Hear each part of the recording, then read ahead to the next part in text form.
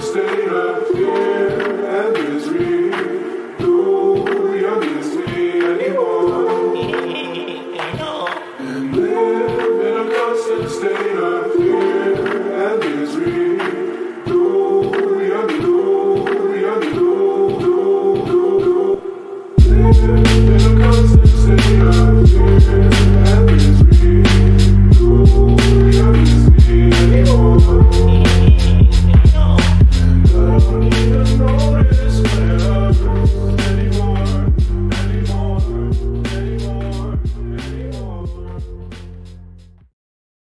What is up, punks? It's Shinobi, and we are bringing you Block Digest episode 269 at block height 683,879 on Sunday, May 16th. What is up, guys? Elon Musk is a bad, bad boy. Oh, we'll get to that. There's a whole block for that. I'm glad the whole world is catching up on Elon Musk. Hey, dude, you didn't use my random contraption to rescue a kid stuck in a cave. You're a fucking pedo. Wouldn't proof of dog. I'd say in the interest of getting to that block, though, should we just push through? I will take that as an affirmative. So, Antier LLP, a law firm from the UK. Ooh, this is a doozy. They're suing 16 Bitcoin core developers. Actually, not even all of them are core developers. Some of them are shitcoin devs. Some of them haven't contributed to the Bitcoin core code base in years. But yeah. Oh, this is so fun. See, the Tulip Trust got hacked. And you see all the Bitcoin in it got stolen, but it's in an address from Mt. Gox that really isn't Mt. Gox's address that was stolen in the Mt. Gox hack. See, it's really Craig Wright's coins because he's Satoshi. So they're suing the core developers to release a fork of Bitcoin that would just reassign this stolen address for Mt. Gox that really doesn't belong to Mt. Gox. It's Satoshi's to Craig Wright because he's clearly Satoshi. And, you know, Bitcoin, it was always supposed to follow the law. So clearly, if they're Satoshi's coins, the core devs have to hard fork Bitcoin and give him his coins back. Yeah. So 16 core developers. I'm not going to name all of them because I'm not sure that has been made public yet. But Peter Todd came forward acknowledging he was one of them. Have to put up with this insane, deranged lawsuit. The legal cost to defend themselves because this nutty Australian schizo patient who got out of the nut house thinks that they can just hard fork Bitcoin and give him Satoshi's coins. Yeah. Yeah, because as of course a fake lawyer, he knows all about how the purpose of the law is to force people to do work to give you money that doesn't actually belong to you. I think we should have a lottery because I'd like to put my name into that hat also. Yeah. I mean, I was about to say, Bitcoin Cobra said one of the first smart things I've seen him say in years. How come only Craig? I mean, Bitfinex lost like 100,000 plus coins in a hack. How many people have lost their coins over the years? That guy whose hard drive wound up in the dumpster in Britain. Like, what? Come on, why only Craig? Like, everybody should get their coins back, right? I really think we should pursue an equity agenda. I believe that Shinobi has taken some coins from me, and I would like them back too. I don't know what you're talking about. Are you sure? Oh, the blockchain does. Well, the thing is, I can just say that coins are mine, and then they are. Touché. We just all need our own personal forks of Bitcoin. That'll solve this. Craig just needs to get bankrupted. I mean, like, Copa and the lawsuit that they have against him with the whole white paper shit, they need to nail him to the fucking wall. Because it is absolutely ridiculous that core devs have to put up with crazy shit like this. Like, it is absurd. Seems like... Go ahead. Well, I was just going to say, has anyone actually suggested that they argue that he's falsely portrayed himself as a lawyer, which is illegal in the UK?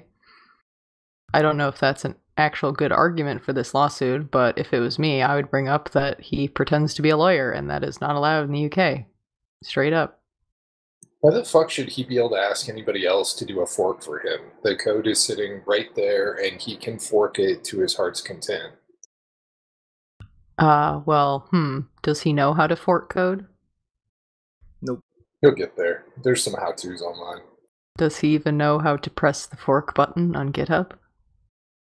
I think it's the downloading and like extracting the zip file. Like all of these things are very challenging. Not even sure he knows how to log into websites. I just hope that like this gets dealt with quickly, and at least I would hope for American developers, like there is some kind of precedent to go, you're not allowed to troll American citizens with a foreign legal system. But like this is ridiculous. Like even people on this list who I do not have a high opinion of, like they still have spent years of their lives building out and working on this protocol and this system, and now, oh joy, they have to deal with the fucking deranged Australian conman and like have to go to court and spend money on that. Like it's ridiculous. Yeah, Craig. we fought a revolution for this. Get out. If it is a technical hurdle, Craig, for one Virgin Coinbase, I will help you through all of it. Flat fee. Yeah, let's just say, like, if there is any developer on this list who has financial problems, can't deal with this, like, this of all times is the time to start throwing magic internet money across the internet to help with something. No forking without porking.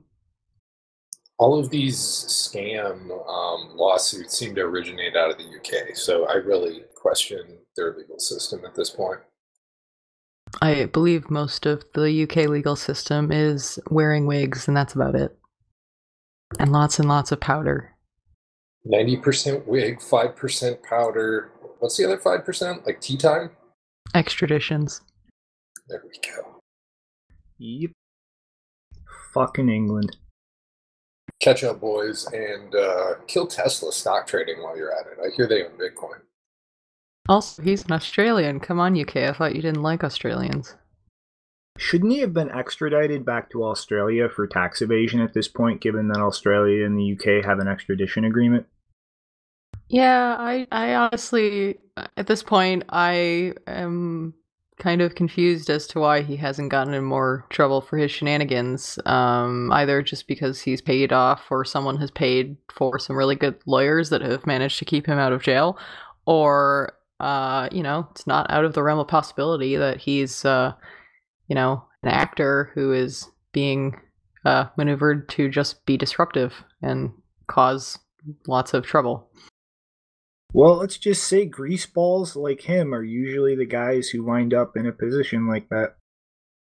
I mean, basically everything that he's written about screams, I want to work for the state, or he thinks he's worked for the state, so would not surprise me. Mm-hmm. Speaking of states doing stupid things.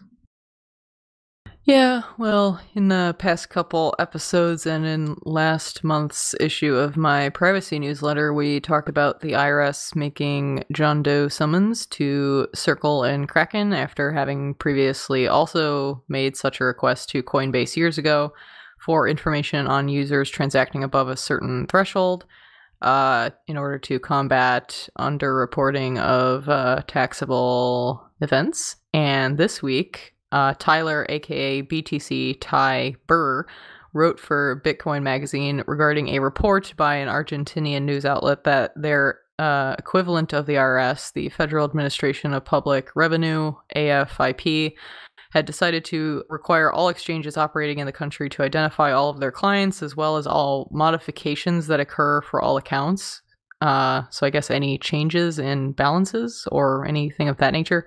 Paired with this massive information grab, exchanges must also report total income as well as final account balances to the AFIP by the 15th of every month.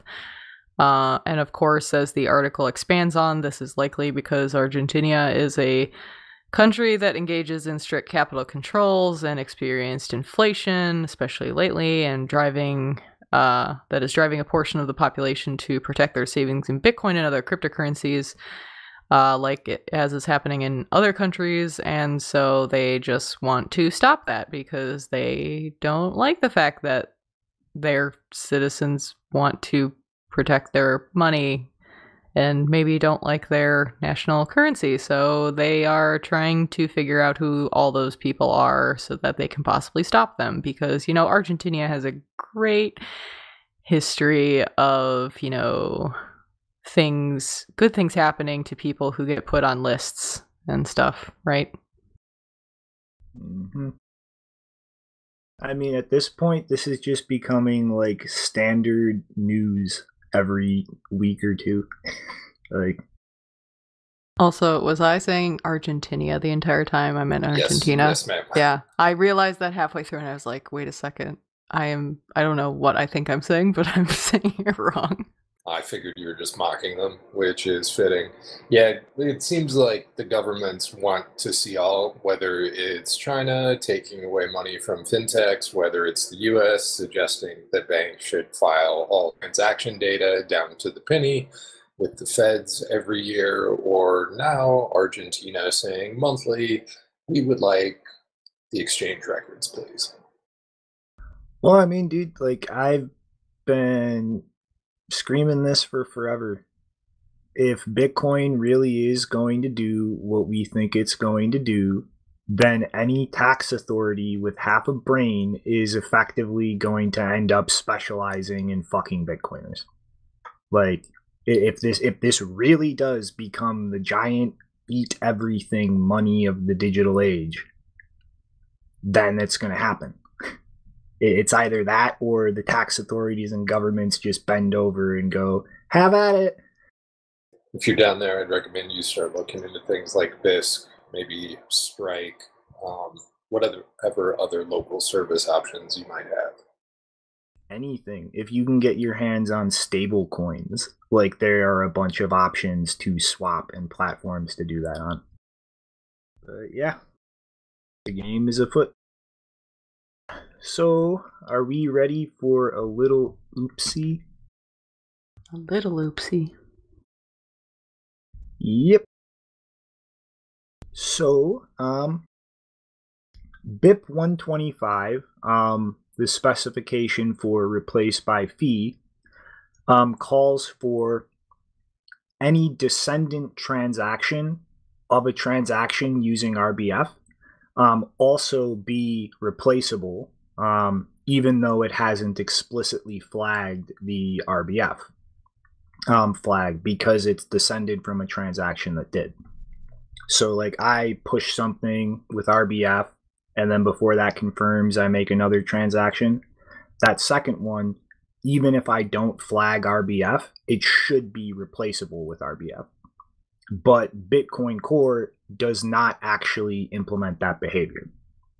So pretty much it will respect RBF for that first transaction, but all of its child transactions, it will not replace them with the RBF logic that it should in the spec of this. So really, most of the issues that this causes are related to second layers, and really I don't think any of them relate to anything deployed except Lightning. But you could kind of play games with pinning attacks on HTLC outputs with Lightning if you spend a child transaction with that, because the way the logic here works, it doesn't require a higher fee in order to replace something or to be there in conflict with something. So effectively, you can pull these pinning attacks where you make it not possible for somebody to bump the fees to get something confirmed in time cheaper because this descendant logic isn't being implemented. And another interesting thing about this is BTCD, the Go implementation, I think currently maintained by Roast Beef from Lightning Labs, was not affected by this and actually correctly implemented the behavior from the spec. So really, at the end of the day, this is something I'm not aware of having caused any issues with Lightning or any second layers. And it's not a consensus issue. So this is something that should be patchable, and then new clients, mempools will, act with the proper logic for this. But, oops. I think since like 2015, Core has not implemented the child transaction behavior it should have. So, oopsies. This I'm really glad this got found early, while Lightning is still kind of in a growing baby phase, because, this would have been a very bad thing to find out when a lot more layer 2s were getting rolled out, and then all of a sudden a behavioral assumption in the mempool is wrong. No one's going to make a joke about the Doge devs? Maybe they could help out with this? Do the Doge devs even, or I'm sorry, the Doge dev, does the Doge dev even know what RBF is? No one knows you're a Doge dev on the internet. But, show me the Doge dev and I will show you a happy dog. We should probably just contact Elon directly on this one. Feel like we should roll through these next two, because I think we all want to get to the Elon hour. All right. Oh god, the Elon hour. An hour? Yeah, I'm gonna go walk the dog, and then we'll do the rest of the stories. Walk the Doge. Yeah, my Doge dev over here.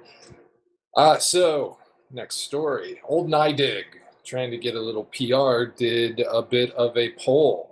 They polled 1,050 U.S. consumers with an annual income of at least 50 grand.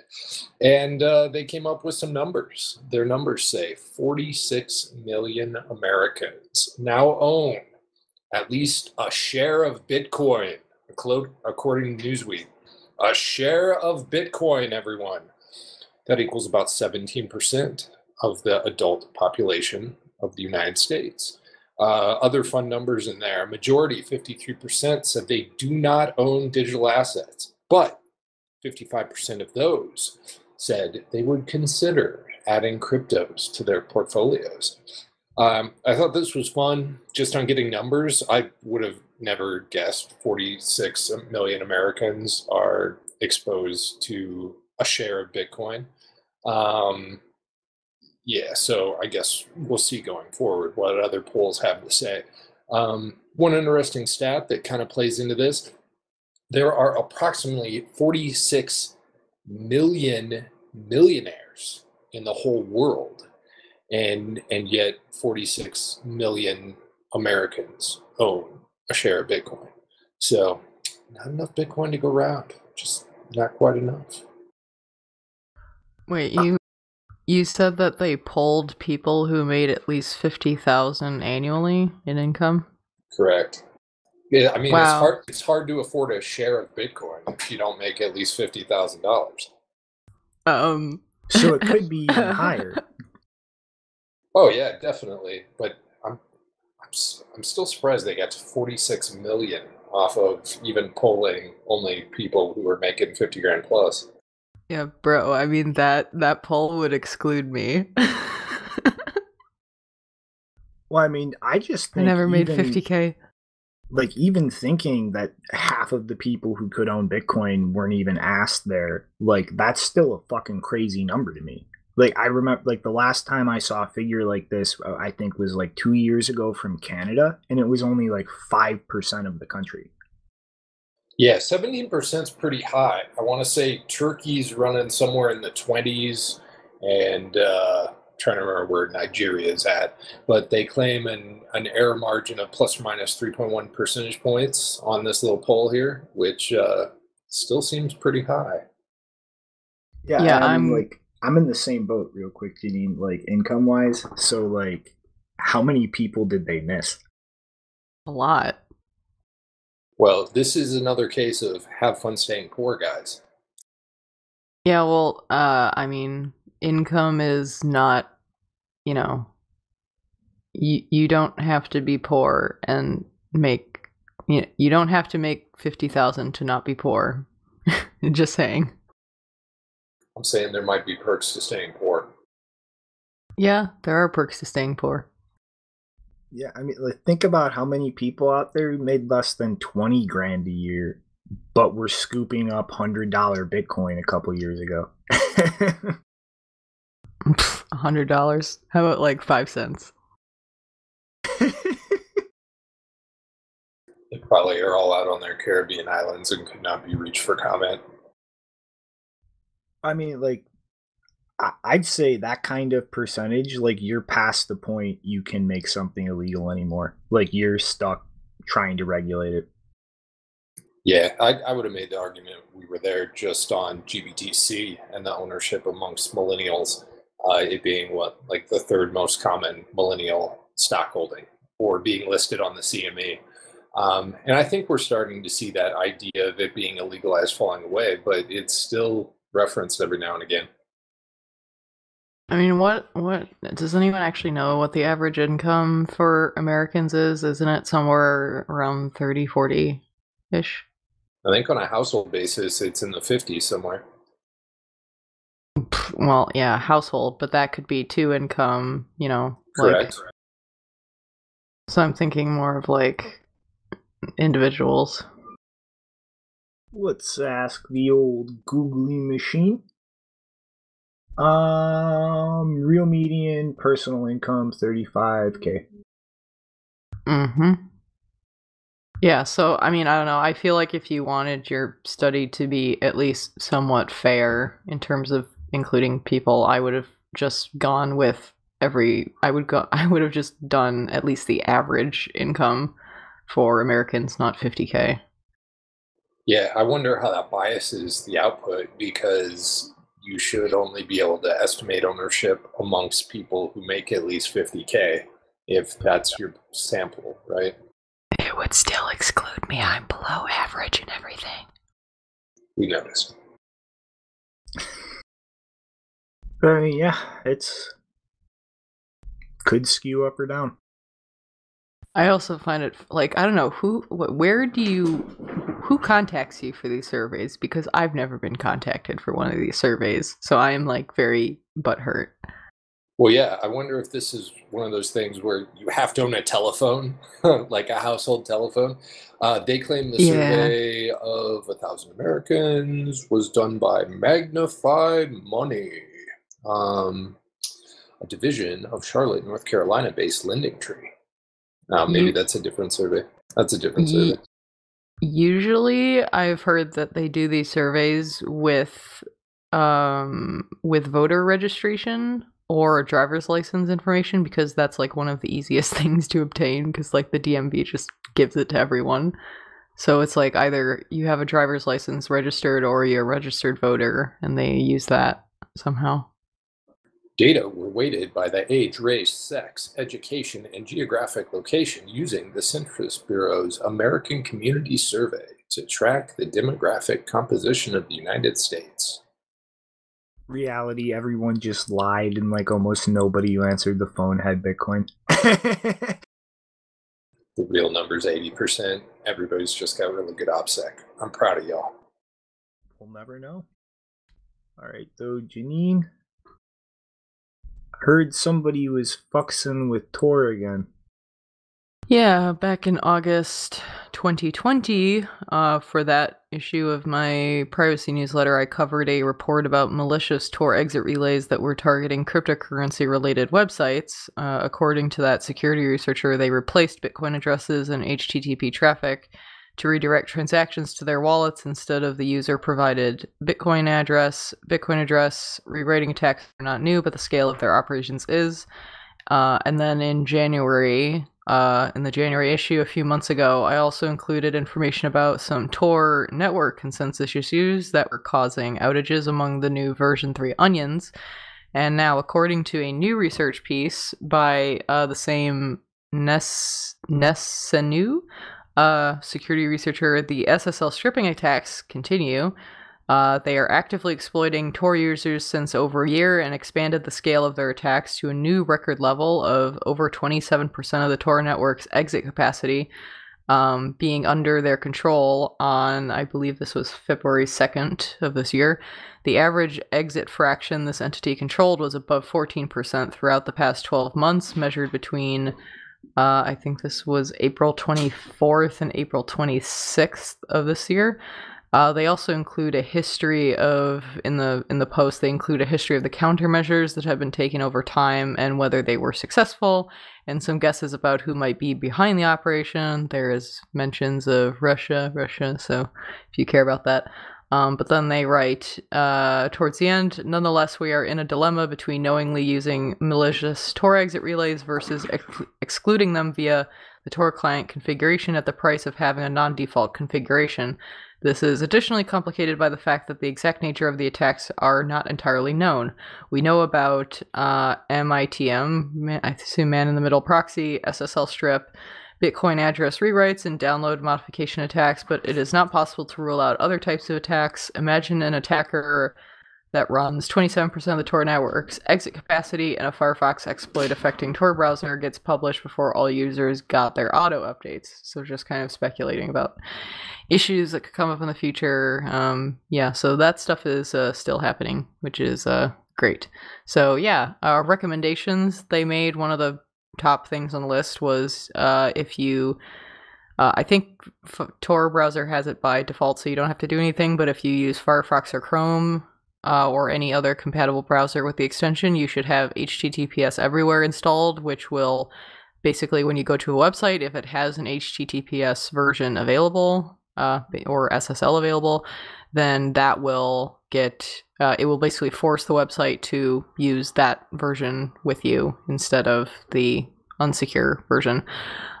Just a small, easy, free extension that you can install, and it has some other options in there that you can actually set it to only load resources that come from HTTPS and not without SSL. That is great. So yeah, there's a few things you can do, but mostly we're just kind of waiting around for Tor to make decisions. And yeah, there was a lot of writing about how there's like a contact info field and how that was kind of being abused because I guess the attacker was for a while, or maybe still is, using contact info for Cypherpunk Labs. You may have seen them on Twitter offering to run Tor nodes for people, like get paid to, or pay them to run a Tor node or relay. And I guess this attacker was spoofing their contact info because there isn't really a hard check on that, as far as I know, in the configuration. Don't know if we want to have a hard check on that, but that is also something that they are looking at, I guess. Yeah, it's just kind of amazing to me that this got to the point of a quarter of all exit nodes. I mean, you know, I know people use Tor for a lot of different things, but like, if you're worried about stuff like this, follow all of Janine's advice. If you're still worried, like, I personally don't use Tor in any way to clear NAT exit. Like, if I'm using Tor, it's because it's something internally hosted on Tor. And yeah, I mean, like, I personally don't feel comfortable using Tor any other way these days. Yeah, so that's obviously the other thing you should do is when you use Tor, I mean, you can just search the regular ClearNet internet with Tor, obviously, and that's what a lot of people do, but if you can, if the services that you're using have an onion service, and Tor browser now has this thing where I actually can't remember the name of the feature, but it's this little tag that shows up in the address bar that tells you when you go to a website if they have an Onion service version available, and then you click on, I think it's like Onion location, something like that. And it tells you whether there's an Onion service version available. You click on it and it takes you to that. And so any website that has that, you can easily figure it out and go to that, and it will be better for you. Mm-hmm. I mean, it's like almost all the real nasty attacks on Tor are all on things exiting Tor or the exit nodes. Like if you just stay within Tor, you pretty much have to have somebody who is okay with fucking with the entire global Tor network to be able to fuck with you. And that would be obvious. Like that's Tor's biggest strength, in my opinion, is that you can make that little subnet where all people can really do is fuck with the whole network to bring it down, or try to pull timing analysis attacks, both of which are obvious to users when they're going on. Like, or I don't know, I mean, another solution from the service provider / website side is for them to, instead of just posting up a Bitcoin address for you to deposit into, like just a plain text message, they could maybe sign it with their service key so that when you copy it, you can actually check if the key that signed the address actually matches. I don't know how practical that is. I assume it should be. But that would also help, because then if you check the key and it's not matching, then you know that maybe someone has intercepted it and changed it. Honestly, I just still can't believe that like things still serve shit over plain HTTP these days. Yeah, well, we can't have nice things. Yep. But seriously, like basically every browser that I've used in any long-term context, I always have HTTPS everywhere and a bunch of other extensions installed like right away, because otherwise the internet is stupid and I don't like it. Yep. All right, guys. Are we ready? I got a beer. God damn it. I hate you. I want a beer now. So begins the hour of Elon is a fucking moron. Surprise, because we didn't know this before.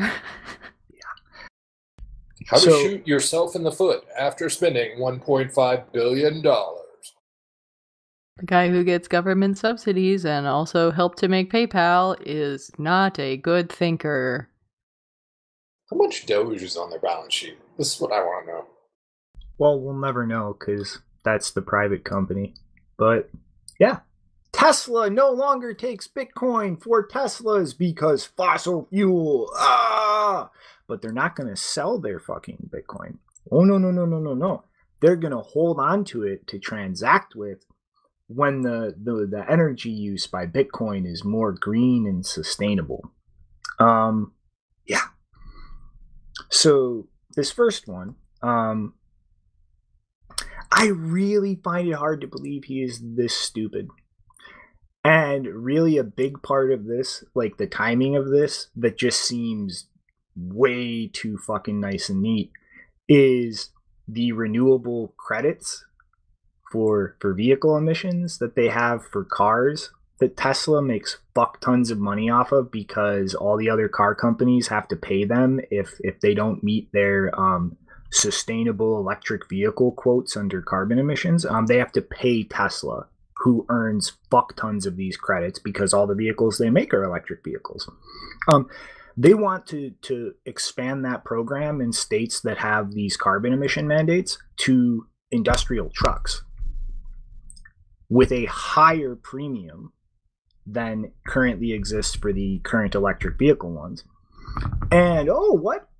No, we can't take Bitcoin anymore? Oh, what? We're going to wait until it's more green and sustainable to use the Bitcoin that we're not going to sell? Yeah, this just screams to me just PR, because they want more fucking money from these renewable credits because they would not be a profitable business without them. Like, they would be at a loss, not making any fucking money if all the other car companies did not have to pay them for these credits. That's what makes them profitable. So, and I might even go so far as to say I could easily see some kind of fucking argument between Elon and the board about just dump all the Bitcoin. Hence the weird, like, we're not going to accept it for payments, but we're going to hold on to ours and we'll use it when Bitcoin is more green and sustainable. Well, then why don't they dump it? Like, the whole synchronicity of all of this is just he wants more government subsidies. That simple. Yeah, so Tesla has made more money on buying that Bitcoin and the price appreciation than they've ever made on cars, which is just, interesting tidbit by themselves. I think they've got something like 2 quarters of profitability under their belt, and that's even with all the government subsidy stuff in there. So good job.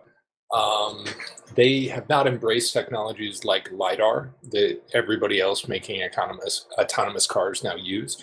Now, it makes sense that they wouldn't have used it at the get-go just because of how pricey it was, but like all technology, prices come down. And Waymo and Uber and anybody else working on autonomous is now a LiDAR shop because LiDAR gives you much better point accuracy than using cameras and sonar. What else do we got? I think Elon may have gotten scared about ESG funds deciding to pull out around the narrative that he's now acting like he just discovered. So it's interesting, the thrash here, that he could be pro Bitcoin, go all in, of course, get his Doge bags pumped as he's been the meme lord of that and kind of focal point for that whole project for some time now. But to turn around on a $1.5 billion investment that is the thing that's made you more money than anything else as a company, that's really interesting to me. And I wonder how much that goes with kind of the wokeness and getting poo-pooed as far as should Elon be able to be on SNL? And that sort of thing. So I wonder if this isn't a board play, if this isn't ESG type investment stuff, if this isn't, well, maybe they won't let them invest in our stock in Britain anymore. Just a whole lot of stuff going on here that makes for an interesting cauldron. That's something I didn't even think about. Biden rolled back the OCC position that banks had to stop discriminating on industries over arbitrary shit like having carbon emissions and shit, didn't he? I haven't heard that. Okay, he might have just wanted to then, but yeah. But there are those mandates that are out there, and I just feel like he's felt a lot of pressure lately, and the SNL thing kind of showed it off, just the public backlash, because most of the people I interact with, they're Elon worshipers because they are smart folks that noticed the narrative, bought the stock, and they're way the fuck up. And that stock has had the highest PE on any exchange for quite a long time because Elon is magic, and or his cars are magic. There is no magic in a Tesla. I'm sorry. We've had a government that's bad at math, and it's been really evidenced over the last year and a half, just at the forefront as far as how to interpret things around the coronavirus. Another way they're horrible at math is suggesting that we can completely divorce ourselves from gasoline and diesel fuel transport.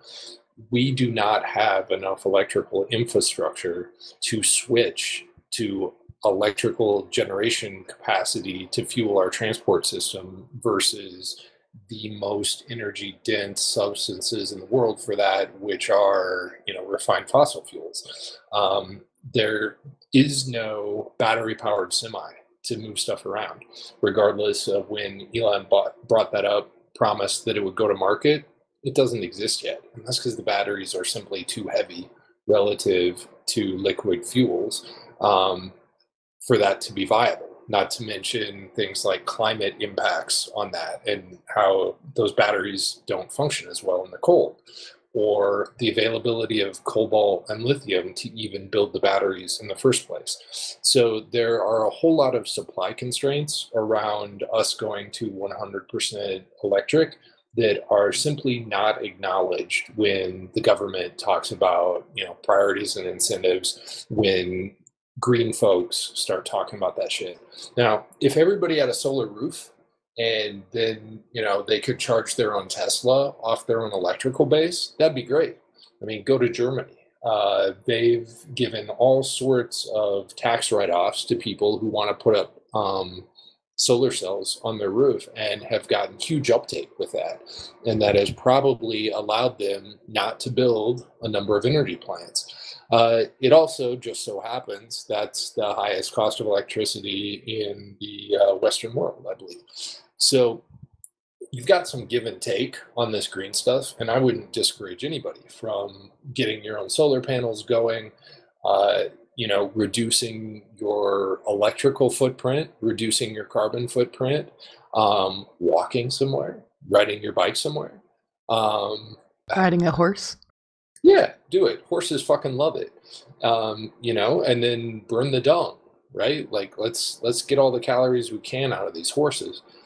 So there's a lot to do here. And Elon has long been a meme lord and overpromised and underdelivered on things, and run on government subsidies. So I appreciate his meme power. I've acknowledged him for a long time as a meme lord, and I can only blame myself for not noticing that he was going to literally get Doge to $1, which has yet to come, but may still come. I held for a long time, if Elon himself championed Bitcoin, he could get Bitcoin to $1 million, because there is a subset of the populace, like definitely noticed amongst, say, teenagers and young kids, that Elon is magical. Elon is the Steve Jobs to that generation.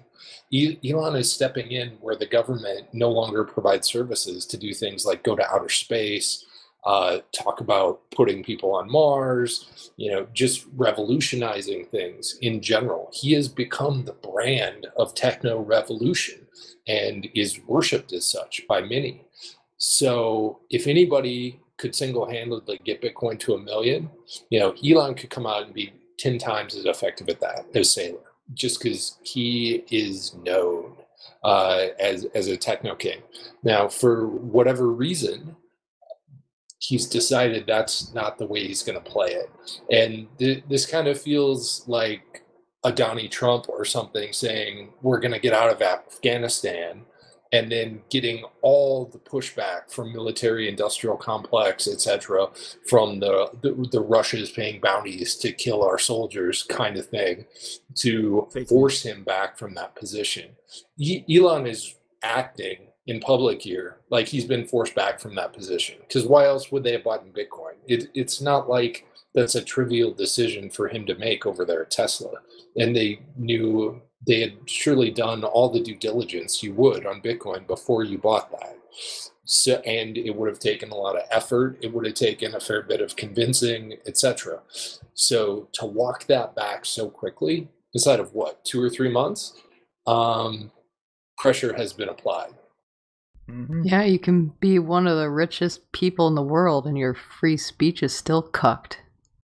I mean, dude, Bitcoin was their play to have a war chest if all the magic subsidies disappeared. I mean, that's always what that was in my head.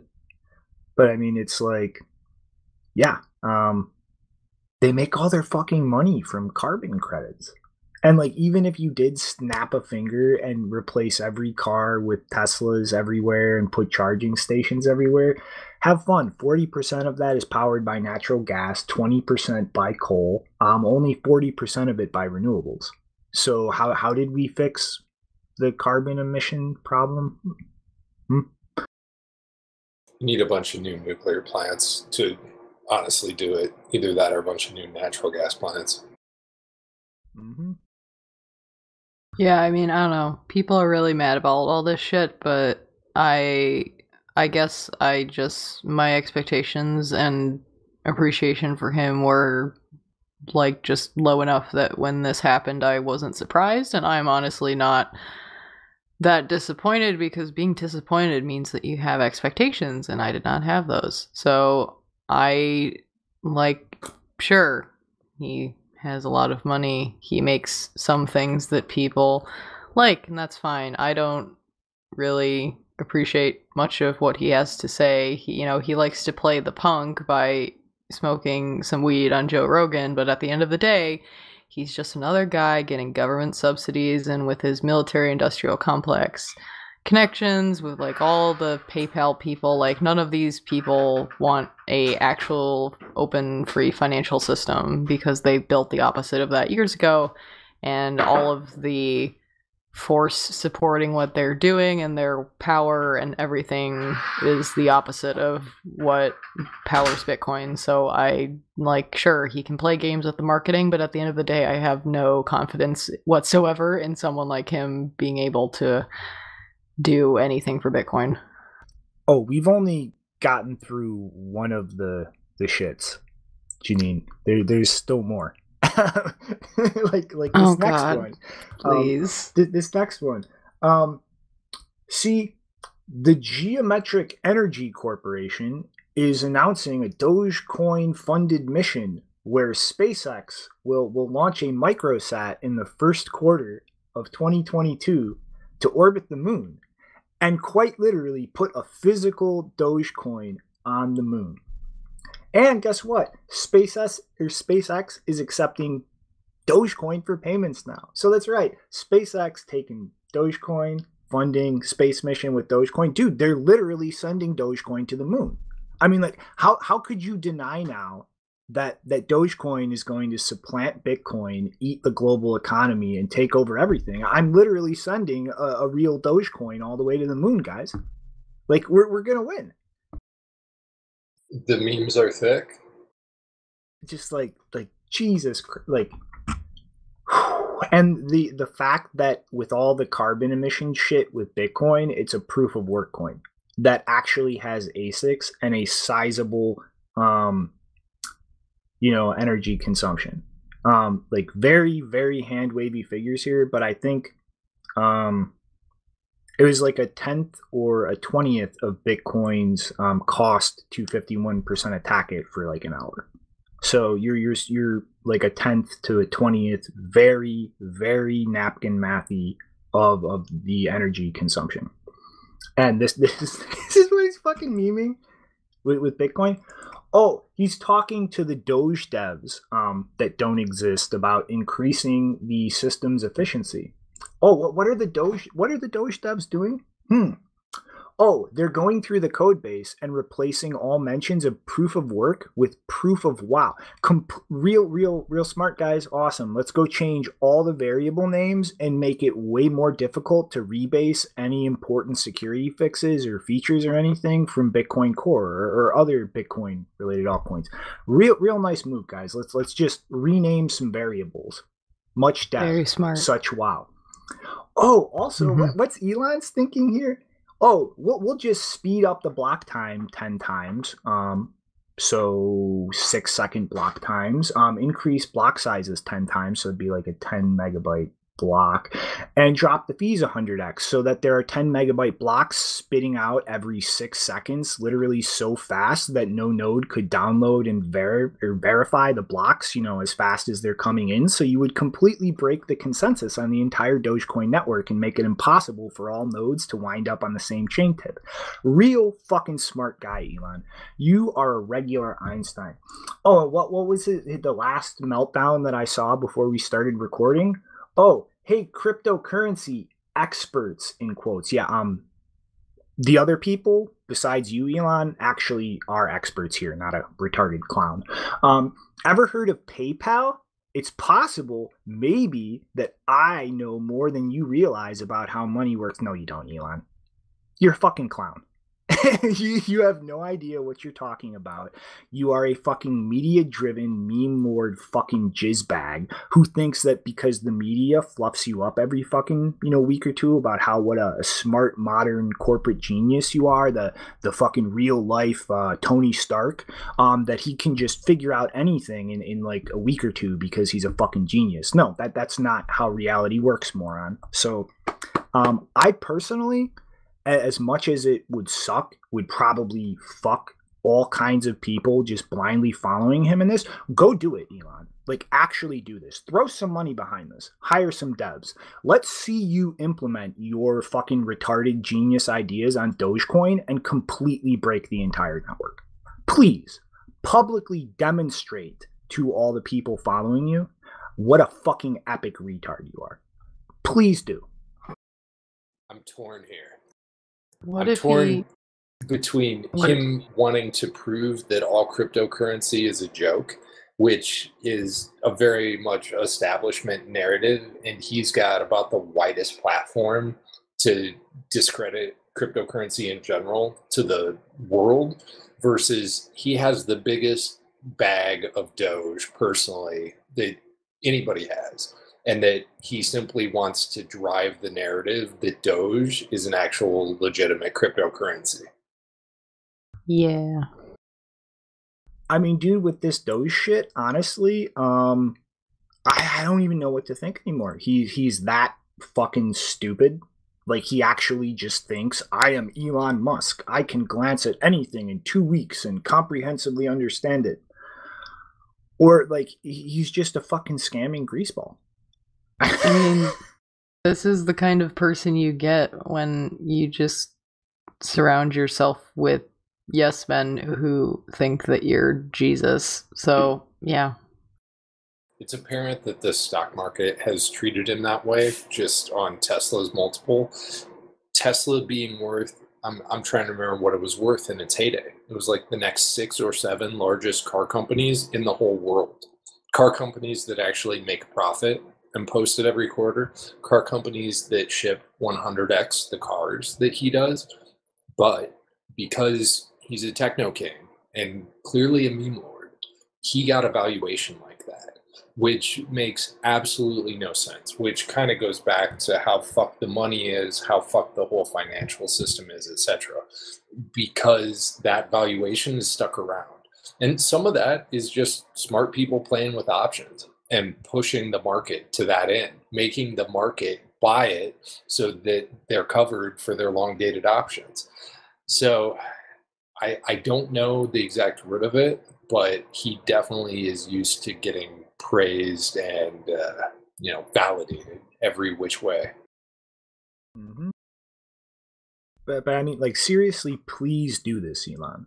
Like, please try to make 6-second 10 megabyte blocks on Dogecoin, please. Like, I was looking for a new comedy. I'm just at the point of rewatching the same shit on all the streaming services now. I'd like to see something new and funny. I'd appreciate it, Elon, if you would actually sell out your Bitcoin position sometime soon. I think that would make a great buying opportunity for anybody that wanted to get into the market before we go do our thing, before the banks show up, maybe late summer, and start offering people Bitcoin denominated accounts. It'd be a great time for you to sell. Yep.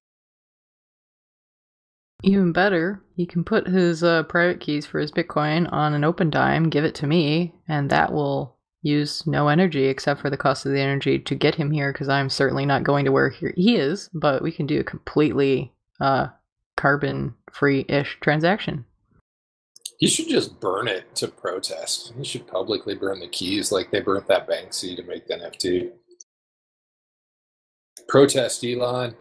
Stand up for the environment. You know he Maybe he won't. could send it to the moon. Send it to the moon and then dare somebody else to go pick up the open dime. Don't you like that? That's like an X Prize to get to the moon again. That's literally what I was going to say. I like it, Elon. I dare you. That would be like the best X Prize ever done. Oh, yeah, because you not only have to get there, well, I guess you could just take a USB port, read it, and actually, cache it on Earth. Or else you'd have a very specific open dime, popping robot that would get the private key off there. Maybe Rocket Boy should just run home to Amber. Huh? Oh, you don't remember that story where he kind of had a side gig with Amber, Johnny Depp's ex-wife? Well, who wouldn't? People who don't want to be with crazy aggressive people? Don't know what you're talking about. Maybe. Who make up stories about how the shit that they did on the bed was actually their tiny dog. That's the real Doge. Woof, woof. Yeah, I think you're talking about some imaginary people who don't exist, but It's in the court documents. Please go all in, Doge, Elon. Please. do it. I dare you. Get those shit coins. Alrighty though. I think if you guys got nothing else to say, I'm done with Elon Hour. Finally. I just want to say, no matter what I said about Elon, I respect you, Doge devs. If you exist. So let's see. Next story. Actually got paywalled out of this, but I can do this one from memory. So UBS is the latest large-ass bank now saying they are exploring ways to offer crypto investments to rich clients. So if you happen to be a rich client and UBS happens to be your investment manager of choice, someday, they say, you will be allowed to buy Bitcoin through them, probably in a managed account that makes them several percent a year. Yeah, That is I mean, all. you've already made a bad choice. Make another one. I'm just going to mention to all the rich people out there that I know are listening to this podcast, one of the nice things about Bitcoin, in case nobody's told you, I'm sure your investment manager hasn't told you. I'm sure they've told you it's very hard to custody Bitcoin. Here's the deal. Bitcoin is a means you can go to one of these magical funny money places that I'm sure your broker would prefer you avoid, called an exchange. And you can send what is known, at least colloquially in the United States, Fed wire to the exchange for just about any amount of US currency that's denominatable. And then you can change that US currency into something called a Bitcoin that comes also in, basically any denomination you want up to around $1 trillion. And then you can take that Bitcoin and you can store it for yourself in a very secret, magic, random number. And, it's very easy to do. It's probably easier than I just let on. And you could cut all of those fees that UBS or Goldman Sachs or Morgan Stanley or whoever's busy charging you cut every year, you can take all those out of the equation. So not only do you get number go up, you also just cut back on your management fees, which compound every year, by the way. So just think about it. Again, DMs are open.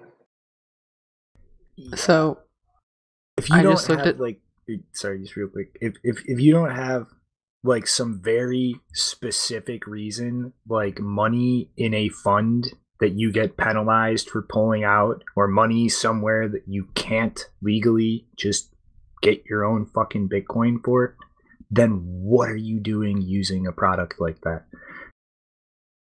It's just a magnet effect. It's where they had money and where they're comfortable with, and maybe they even get taken out to lunch, get a little handy from the receptionist. I don't know how it is to be rich. I'm sure it's amazing. But I just thought I'd throw that in there in case you guys don't know how easy it is to be a dirtbag. I just wanted to suggest that the show title for today be Elongate. Yeah, I'm sold. Next week, Show. Gatesgate. Elongate to the moon. So what's up next?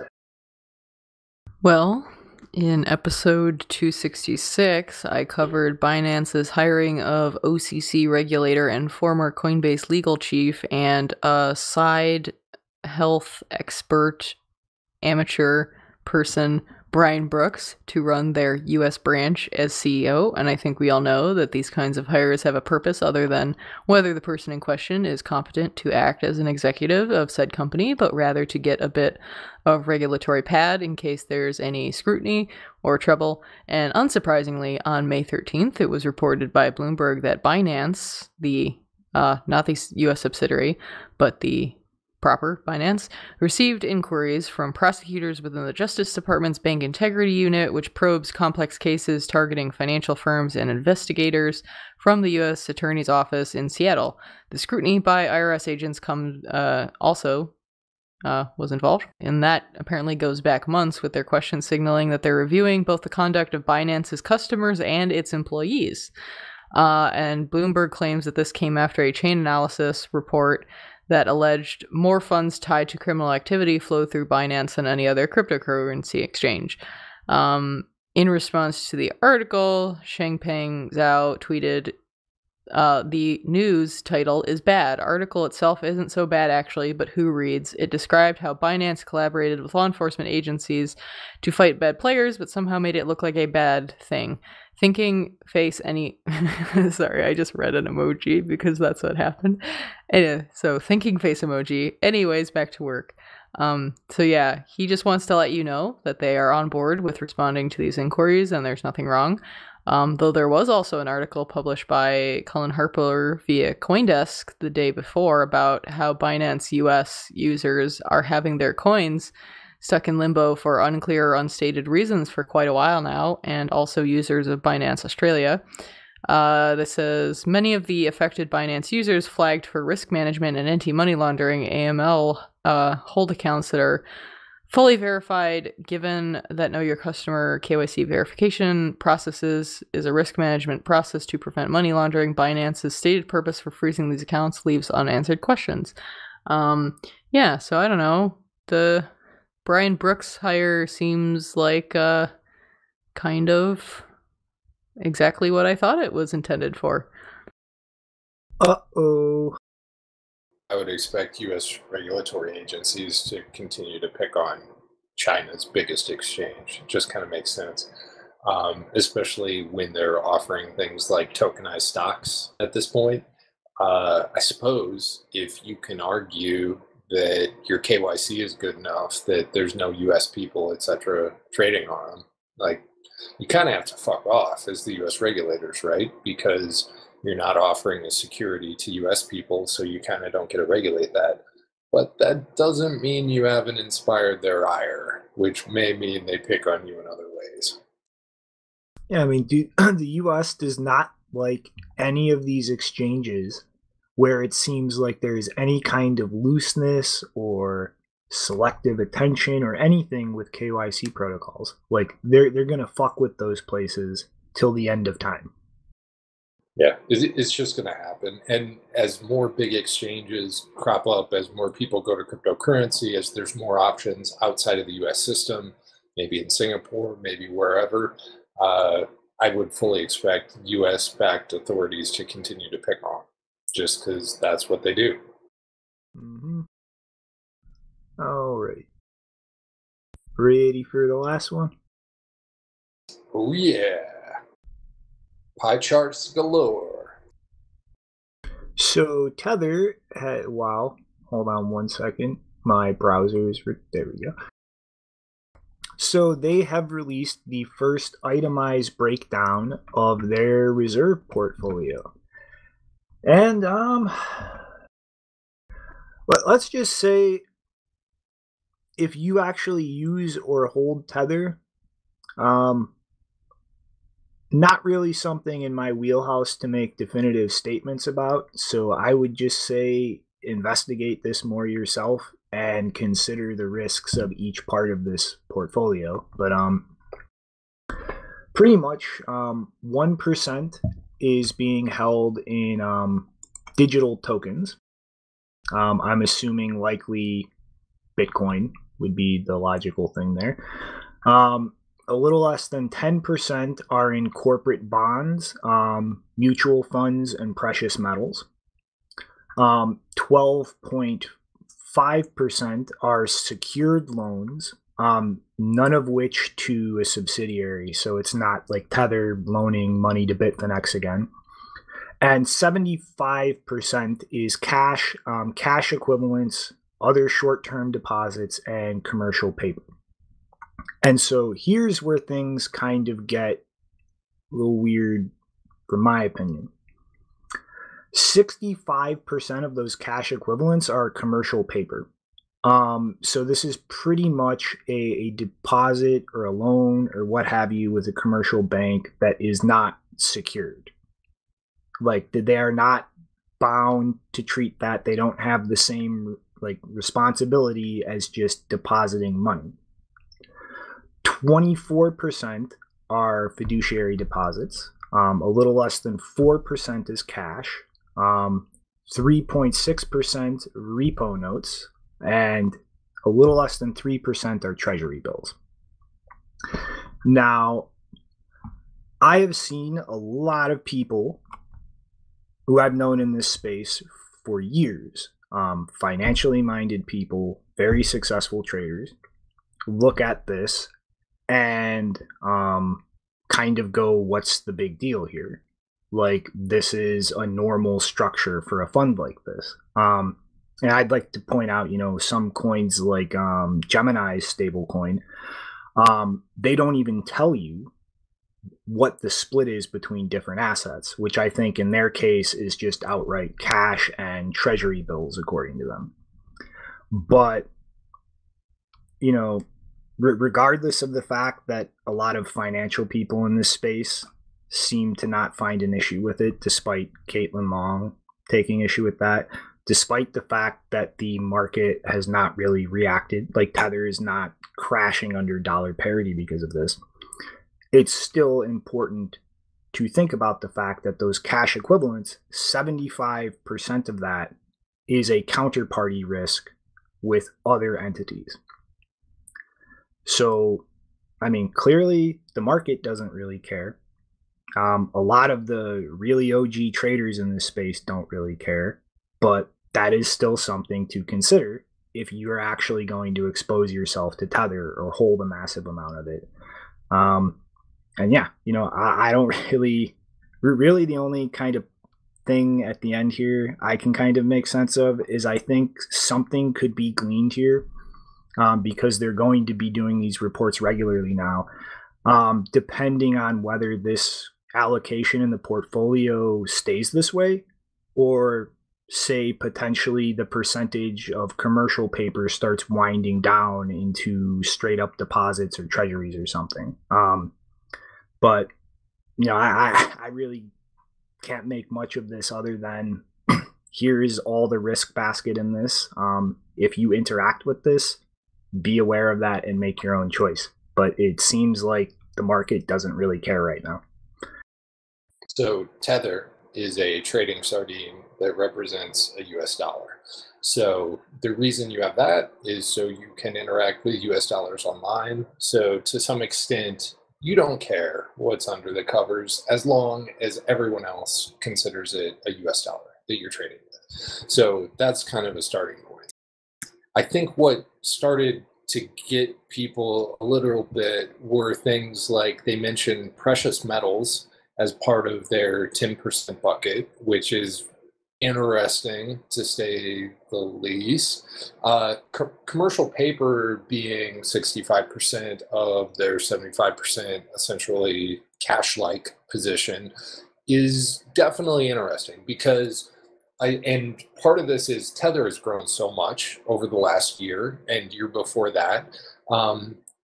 They've always had issues getting bank accounts. So I guess I was kind of under the impression that they had way more bank account money than anything else. Whereas we learn here it's 25%-ish of 75% of their assets, which is not so much of their assets are actual bank dollars.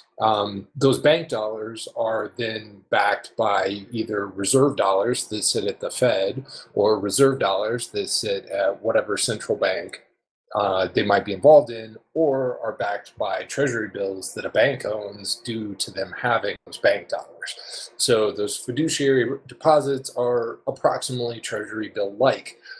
The idea that they only have 3% in treasury bills implies that they can't get exposure to more, to me anyway, in that treasury bills are about the best approximation of the US dollar you can get and still have some positive yield on them. You can get them in 3 months. You might be able to get sub 3 months now, time frames. You might be able to get 1 and 2 months. And you can go all the way out on the curve. They're doing reverse repo notes, which is interesting in that that's high yield loans to other banks at the Fed discount window. The idea that they even have pushing 4% in cash, those are hundos on pallets in somebody's vault, which is fantastic that they can have more hundos on pallets than they have in treasury bill exposure, but somehow they do. It's the 65% in commercial paper, which is a highly liquid product, but any of those have a very different risk exposure than having a T-bill on your balance sheet, in that you're quite sure the US government will always honor a T-bill with whatever they call a US dollar at the time, just because they can, whereas commercial paper can actually go bad. So I think my take home from this is I expected them to have more bank account money behind this than ultimately showed up. Mm-hmm. Like if this slowly doesn't adjust over future declarations down the amount of commercial paper and start increasing deposits or T-bills, then at that point, either something is a major roadblock in them doing that, or they just don't care and they're yield farming.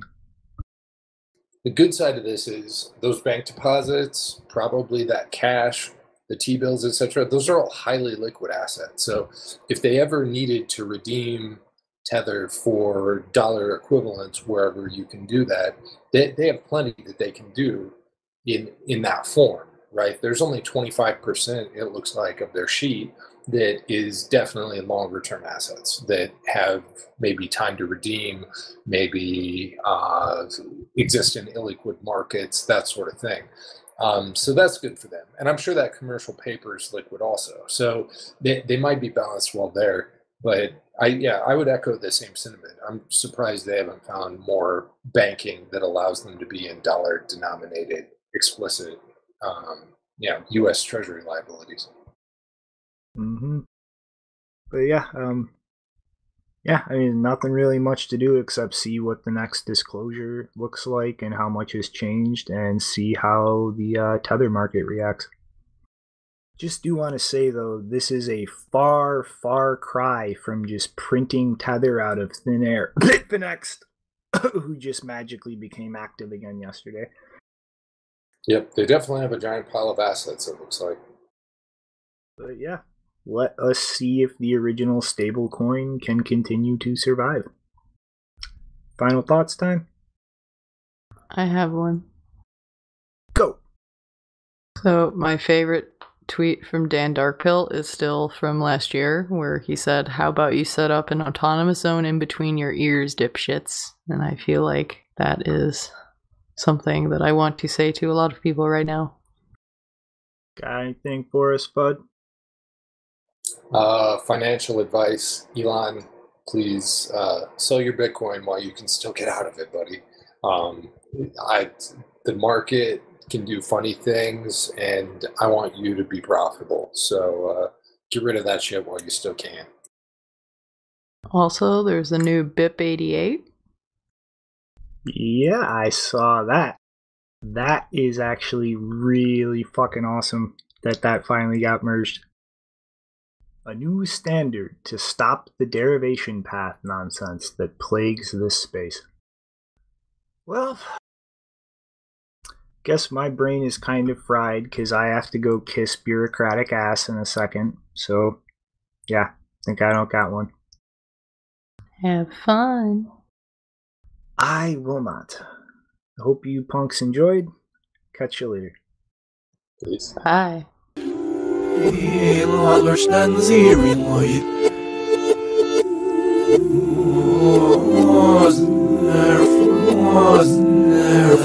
That's just uncertain. You have what's your head. Is it? Yes, it is so good.